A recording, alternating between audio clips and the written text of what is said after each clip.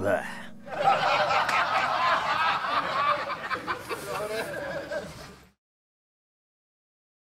Boy, I am really falling behind this year. I better catch up before it becomes October 31st. Then I'm going to be in big trouble. This movie is called A Comedy of Horrors, Volume 1. It came out in 2021, and it's an anthology. If you know anything about me, you know how much I love anthology horror. It's my favorite thing in the world. Why? Because there's an instant reset, sometimes 3 times, sometimes 4 times, sometimes 5 times. We have a wraparound story. It's a lot of fun, man. You can't go wrong. I hadn't heard anything about this one. I was just perusing on Amazon Prime, getting a little fatigued from Shudder and wanting to venture out into what other streaming sites have to offer before we dive into some of our hard copy stuff, our physical media cachet that needs to be explored. This one's tremendous. I don't know what else to say about it.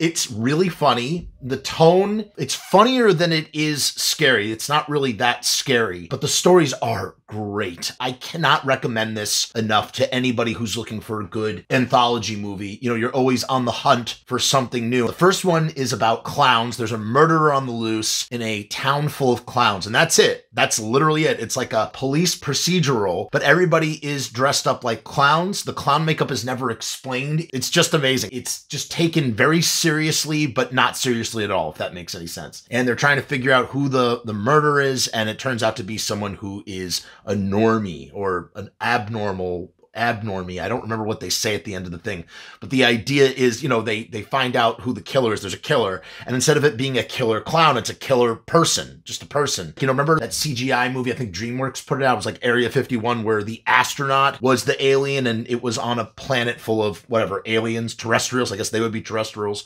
sort of inversing the idea of like humans being the scary aliens, and that's kind of like doing the same thing with clowns. To be a clown is to be normal, and to be a human without any makeup is not. And at the end, they kill the killer, and then they put clown makeup on his face, and and they're like, anybody could be a killer. You know, it's just kind of funny. The second story, which you got a killer Muppet, and this guy who, you know, child star who has a Muppet that's sentient. It seemed like it was building on the brilliant Tales from the Crypt episode with Don Rickles, where the twist being, spoilers if you haven't seen a 30-year-old show, his hand puppet, or the ventriloquist doll, is actually a disguise for his deformed fraternal twin brother, who's murderous and rageful because he doesn't have all his working parts, if you know what I mean, and basically is half of the act, and he has to chops off it's similar to that, and you could tell that they took from that, but in a good way. The puppet's voice is very funny, and there's a few chuckles. It gets a little Evil Dead-ish, you know, where they're fighting the puppet. There's a lot of like duty, poopy, pee-pee, wee-wee toilet humor in these stories, which is great. I'm all for that lowbrow sensibility. It's some of my bread and butter personally. So I go there, and they lean on that in several of these stories, and that's fine. You know, the puppet's biting the dude's wiener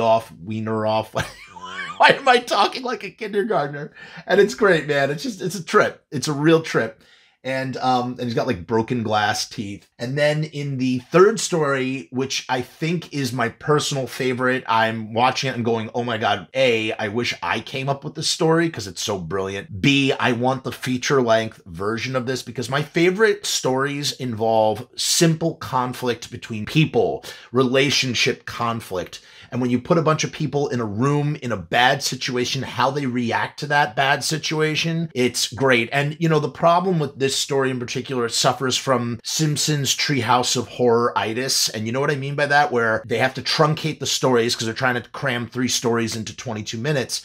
And they like cut out whole swaths of what probably would occur in the story because they have to get to the next beat of the story. And they do that in this one. There's a bridal shower, and the maid of honor unalives herself and records a video. She basically sets up, it's almost like a Saw-esque sort of scenario, but without like any mechanical puppets or anything. She leaves them an iPhone video stating, hey, I hate you, bride-to-be, because you're so self-absorbed. When my life was ruined this whole year, and you were just worried, you didn't want me to ruin your big day, and you were really selfish. So I've poisoned you all with a neurotoxin in your margaritas, and here's a bunch of weapons, and there's only 2 antidotes, and the bride can pick who obviously the bride would probably get one antidote and she'll pick whoever else she wants.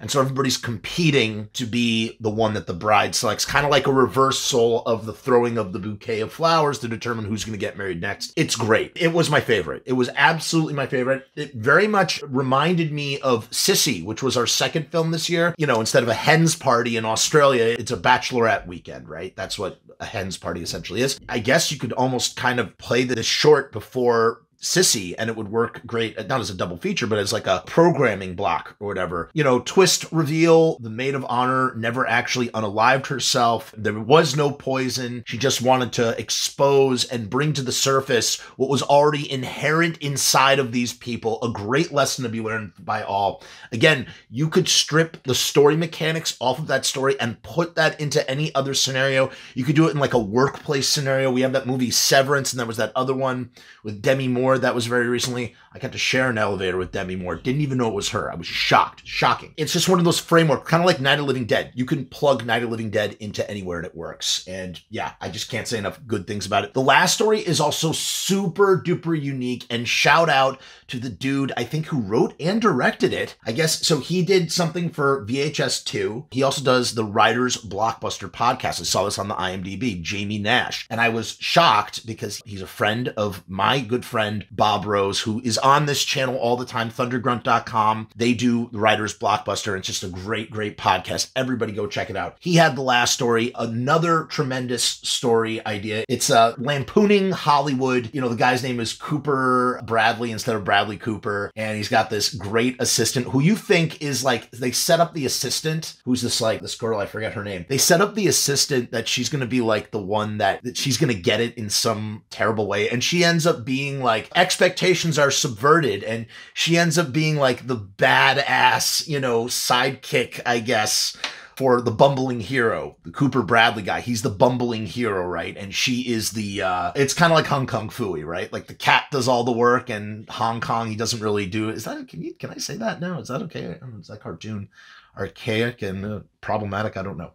Yeah, but basically they go to like I guess like a special effects house. He has to get a mold done. They're doing a superhero, and it's a Jewish superhero, which I like a lot because you know who I am, a Jew. The Silver Striker or something like that. This prop guy, the special effects guy, he goes through all the different body parts that he's molded. He's Sylvester Stallone's bicep, Jackie Chan's hands, Milton Berle's very, very long dick, and Meryl Streep's ass from Sophie's Choice. Turns out that he's a voodoo practitioner. Again, another story that absolutely could be pulled out into a feature. Like, I want to see the feature-length version of that story. I would want the tone to be a little bit more like serious in its horror and a little bit more grisly and stuff. This one is super fluffy, super light, super fun, which is fine. But like I said, if you're going to do the feature-length version, make it a little bit more like if it's Evil Dead, because it's, again, all these things are kind of playing on Evil Dead a little bit in terms of like the comedy horror aspect of everything.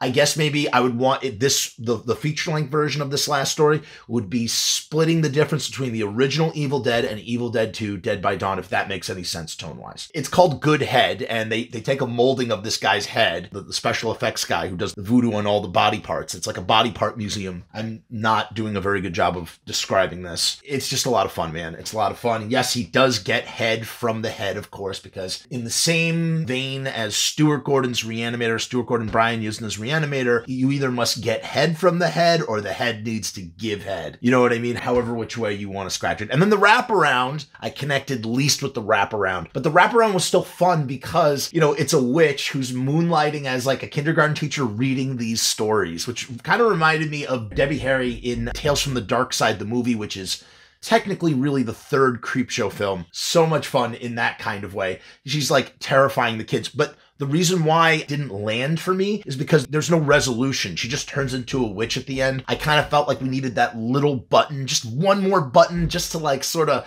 cap it all off. You know, hands down, I give this whole anthology 5 out of 5 stars. I really do. Everything, when you put all of these parts, some stronger than others, when you put them all together, they make something that's unimpeachable, in my opinion. It's so fun. It's so fun. And it said volume 1. I really hope there is a volume 2.